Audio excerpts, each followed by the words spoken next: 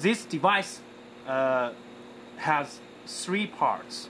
First is it has a semiconducting polymer, which we use as a semiconductor, this device.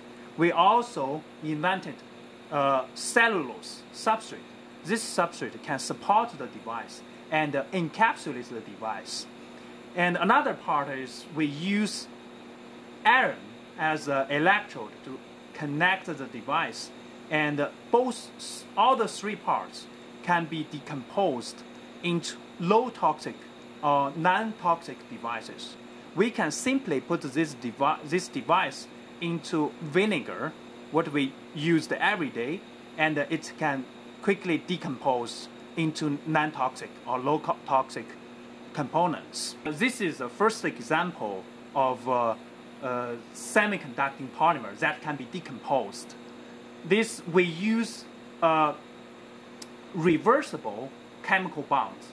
The chemical bonds can be reversible under acidic condition. So the bond, after break the bond, the molecule can be break into small molecules and further decomposed into non-toxic or low-toxic materials. As we can see here, this device is ultra thin, which is only 1 micron.